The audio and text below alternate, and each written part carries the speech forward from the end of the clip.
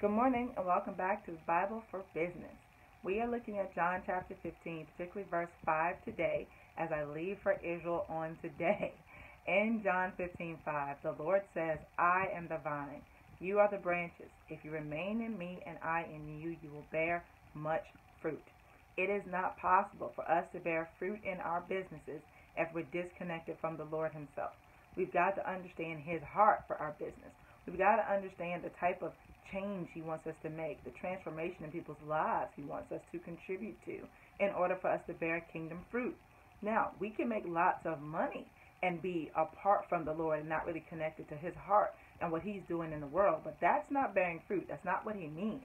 When he means to bear fruit, he means to draw people to him through your business, through your character, through your products and services, through your customer service, through your integrity, through your work ethic. Make sure that you're tapped into him so that you can demonstrate him in all that you do.